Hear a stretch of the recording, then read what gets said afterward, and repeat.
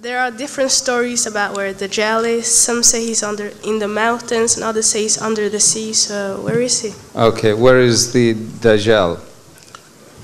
Well, You knew that? the location of Dajjal at this point in time, we don't know. We just know that he will appear in or from the area of Khurasan. That's where he will appear when he actually starts the process of actually engaging and rallying people around himself. We know that in the time of the Prophet ﷺ, one of the companions, Tamim ad-Dari, had mentioned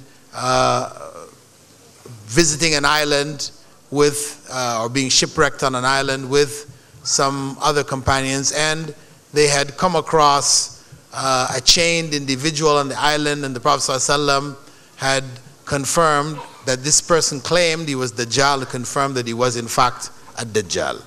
So where that island is, Allah knows best.